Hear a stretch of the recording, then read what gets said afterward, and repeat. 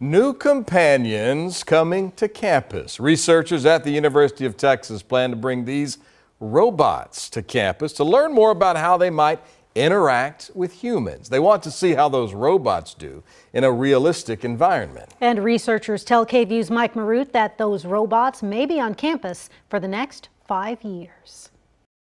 On the University of Texas campus, you'll find students everywhere. Stone benches, grassy quads, getting out of class, walking from building to building, carrying laptops, books, grocery bags. Really focusing as a first test is delivering of supplies. A new research grant for UT looks to make deliveries of anything a student might need a bit easier. Our goal is to develop techniques and algorithms of doing it such that it's easy to do to replicate this in other areas. Doctors Luis Sentis, Joydeep Biswas, and Justin Hart are part of the team bringing robots like this one from Boston Dynamics to campus.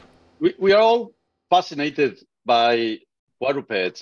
We already see food delivery robots all over Austin, all of them on wheels. But these wheels have a hard time in complex environments like stairs or road construction.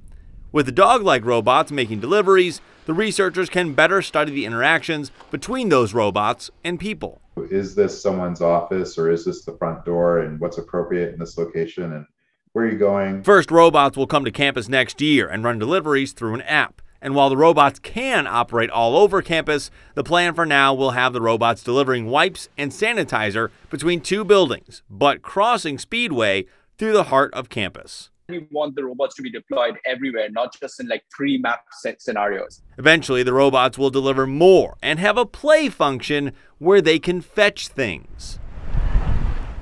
In Austin, I'm Mike Marut.